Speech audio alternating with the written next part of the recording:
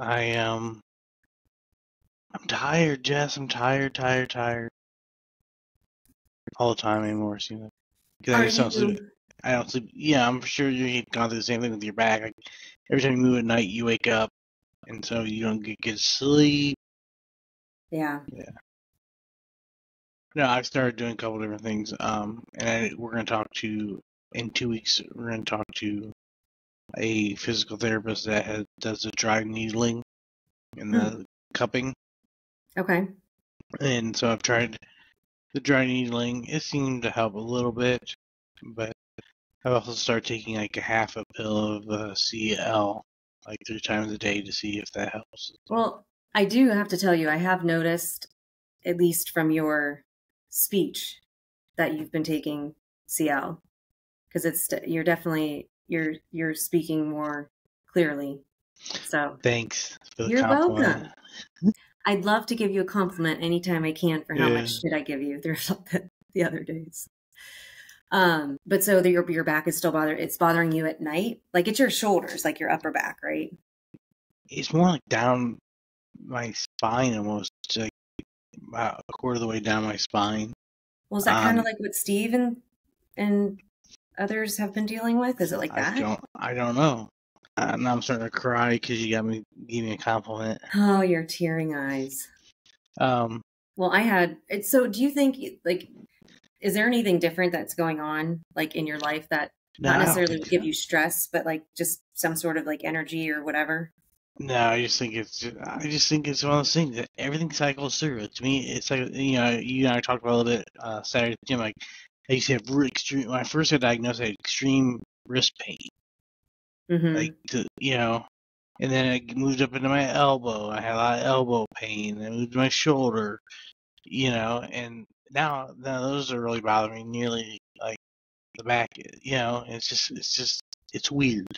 Yeah. I'm hoping it'll be here for a short time and move on to, knee pain or something else. So I noticed wrist pain, like if I like go down to do a plank or a push up or something. So I don't know, like I think I was asking you that the other day. It's like, is it because like of what my arm was going through that it's making its way down, or like what that means? So and now Yeah. and like now I can tell like my arm has been like decently like has been decent for a little bit, but I've been going to physical therapy like every other week. But just yesterday I had like I gave a presentation and I had like not stress but just like excitement, I guess, like with work, and just like I was, like really passionate about something, so I was like talking about it all day. And by like towards the middle to end of the day, like my arm was getting so stuck and it was hurting so bad. And then it hurt all throughout the night, in the middle of the night. And like now it's just sore, but like a weird sore. It's like, and that's where I can't explain it. It's not like a workout sore, but it's like I don't know. It's a So sore. so I feel like mine comes on with, again, it's not stress, it's just activity. I don't know. And it's like, in my philosophy here, unproven, but is you have to keep moving those parts of your body because it tells your brain that, hey, send send dopamine to this part of my body. Yeah. I think, and it's getting unproven, but I think it's like the back pain and stuff like that. That's why we start to get hunched over and and stuff like that. Is just because it's easier to do that than it is to fight through the pain and stand up straight and pinch your shoulder blades together and That's what I'm trying to do right now. Right. Do you have any other pains or issues, or is everything else doing well? Everything's a pain, Jess. Everything's in pain. And that's the thing is, I think we talked a little bit about this, like, I don't know, last time after we shot the podcast, like, you just get tired of fighting everything. Tired and frustrated. It's so frustrating that, you just want to wake up one day and be able to get out of bed and not have to be in pain or difficulty or being able to put your socks on or pick something up off the ground without having to go, oh man, ouch. I know. The joys of Parkinson's, not everyone gets to experience this stuff. We're lucky. No. But to your point, like I don't know this is like people who are dealing with Parkinson's, I think we've all heard it, and I know some people, a lot of people probably don't like to hear it, but out of all like the neurodegenerative diseases, like if you have we got lucky. Yeah, we got lucky. Like we actually have it, I think, from what people have said, easier than MS. Obviously easier than ALS. Like I was just visiting my friend who's 40 years old who has ALS, and she can't do anything on her own anymore. She can't walk. She can't lift herself up.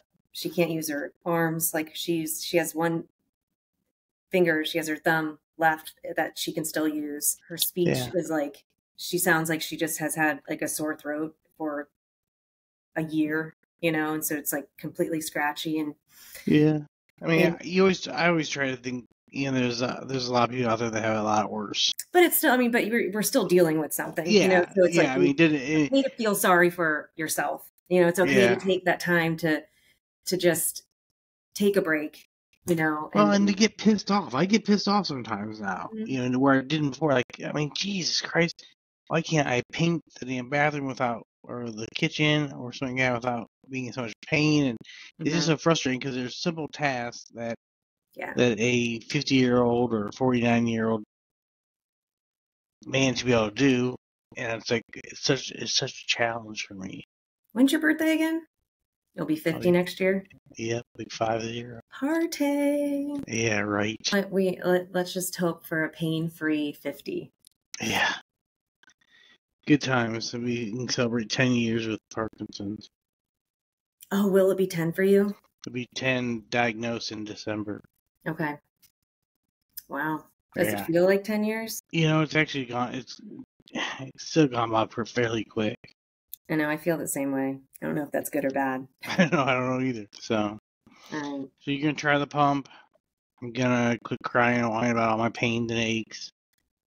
And I don't know. I'll try the new AbbVie pump. Is it called a pump, or is it the pump is like the old one? That's the Duopa, right? And then this is the subcutaneous infusion. I don't know. I'm using fun words. All I know is it's like a little sticker like that with a little needle that goes into on your skin, which then I was thinking, I'm like, okay, if I try this, I'm assuming it doesn't have to be on like tight skin. Cause I don't know.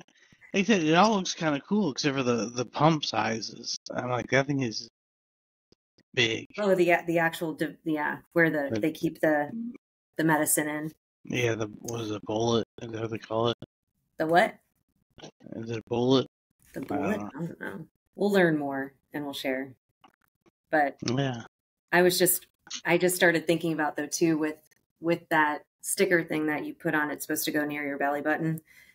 And I'm like, well, after having twins, I have like my skin never went back right there, like just this little part around my belly button. So I'm like, I hope it will work. If not, I'm sure they'll find some more skin someplace else. Well, they said, like I already heard it's supposed to, I don't know why, but it's supposed to go near your belly button and then you move it every day. Every day? I think so. Or every couple days. We'll have a quick follow-up to this because I'm sure everyone's going to have questions just like we are. Yeah, my questions are, how often do you have to move it? How do you sleep with it? And how do you live with that, carrying around that? Like, cause do you work out with it then? You have to, but like, how do you jump? I don't know. I have lots of questions.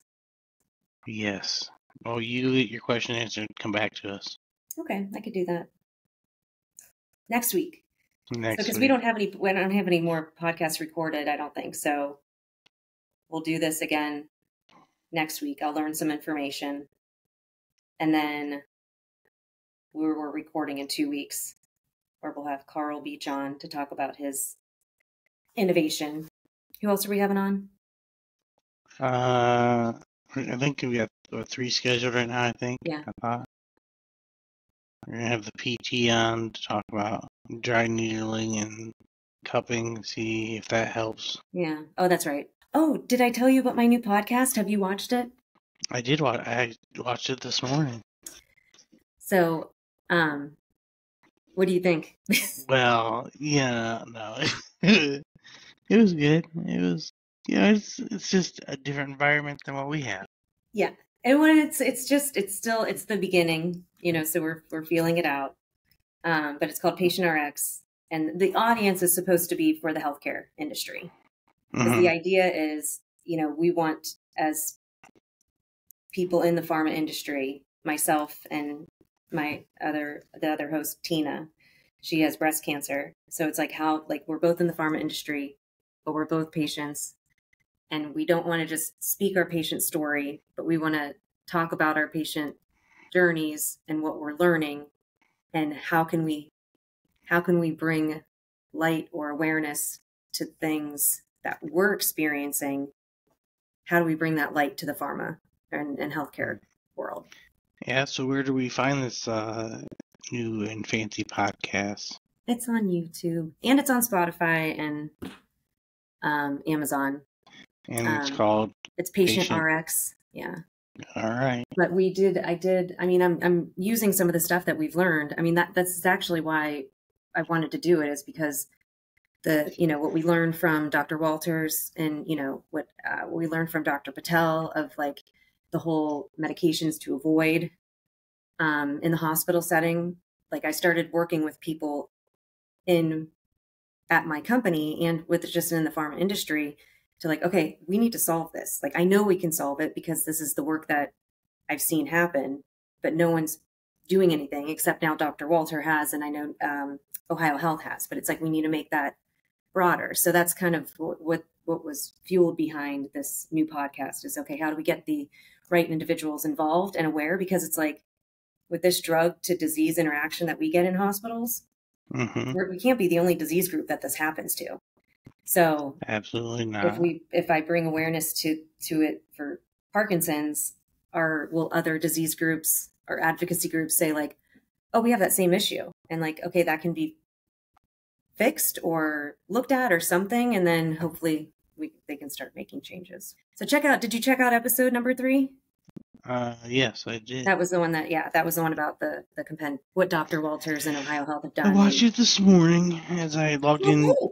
As I logged into my computer, I was like, oh, what is this little schmoozer up to?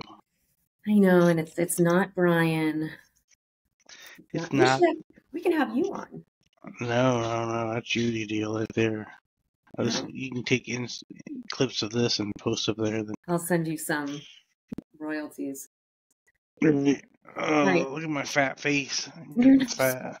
Oh, yeah. You know what Melissa's going to say? She's just going to say you got to get to the gym more. I know. She thinks the gym fixes everything, but it does. Yeah. Okay, so we'll come back with updates on the new AbbVie infusion. And yeah, we'll talk about that next week. All right.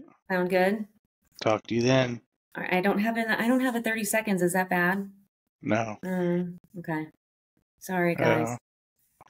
Thanks for tuning in, and we'll see you next time. Thanks.